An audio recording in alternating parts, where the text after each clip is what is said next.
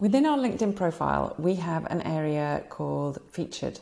And here we can add in links to posts or landing pages or somewhere in particular that we really want to highlight for people to actually go to. So things like your lead magnet would be a great thing to send people to, or to a signature program, or to someone where they can sign up for your newsletter, whatever it might be, where you're wanting people to actually land on. So what I found was when you actually go in here to add something, is it's not straightforward to see how you go ahead and add a link that is going to take someone to a page and make it show up in a way that makes people want to go ahead and click on it. So I just wanted to run you through this and show you the way that I have done it. So I went to Canva and I created just some generic posts so that there's some kind of similarity between them. And this is the one that I'm going to go ahead and add in just a moment. So what I wanted to show you is the size of these. Now, I don't know if this is the correct size, but it seems to work fine for me. So I've done them at 480 by 270, and that seems to work just fine. So I've downloaded one of these images, so it's ready for me to go ahead and use.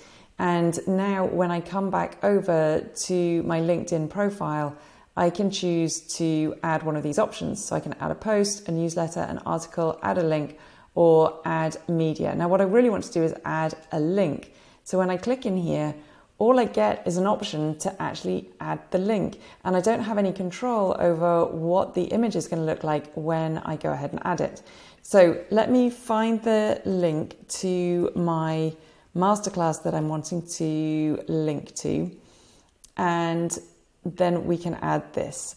So once I've grabbed the link, I'm going to come in and I'm going to add it in here, and I'm going to click on add. And then it's going to show up a preview of how this looks. So just give it a moment and it's going to bring it up for us. So this here is the free masterclass. Now I've actually added this into my post, so that's why this is showing up. And in fact, it's fine. I could leave this like this. I'm not unhappy with how this looks. And then I can go ahead and add a description in here. So you can see the description just in the background here that I have written. So I'm just going to press pause and I'll come back and write this in for here. Okay, so once you've added your description, you're going to notice that you have to have 500 characters or less. So I'm just going to take out the last few words of that. And so now I've got my description, I've got my link, it's got the title, you can change the title if you want to, and the thumbnail, which I have no control over. Actually, let me just go ahead and see.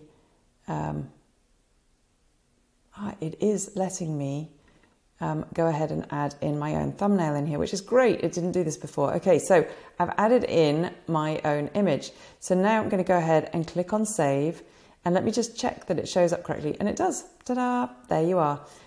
That's all you need to do to get started. So then you can have a nice kind of uniform. I would suggest you have these as uniform, because I've got one in here that I added ages ago and it just looks different. It was to a blog post and I didn't change the preview on it. So have the ones, especially the first three, which are the ones that are going to show up in some kind of uniform format, so that they look branded, and that's it. That's all that you need to do. I was going to show you this tool, which is called the Post Inspector, which enables you to see how things are going to show up on LinkedIn.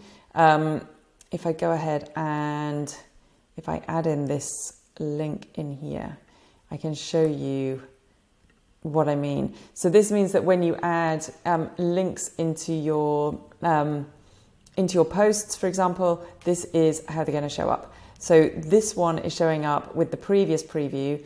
And so if I add the link into a post in LinkedIn, this is what's going to show up. And you can change these settings in Yoast if you're wanting a different image to show up here. So let me just go over and show you Yoast. So I've come over to the page and I'm going to click on Edit Page. Not sure if that clicked.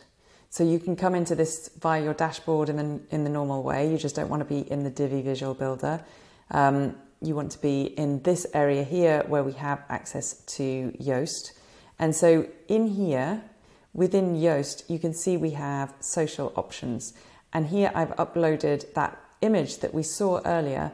I've uploaded it as the Facebook image, but that carries across all of the social media platforms. So if I wanted to change it, I could replace that image in here, and that's where I would do it. So I've already added one in here. Yours will be blank if you haven't added one. So all you do is you just go ahead and add your image in here, and that's what will show up as the preview on Facebook and on LinkedIn. And that's it. So you know now how to make sure that your previews are showing up correctly, and also how to go ahead and add in these links into the featured area of LinkedIn.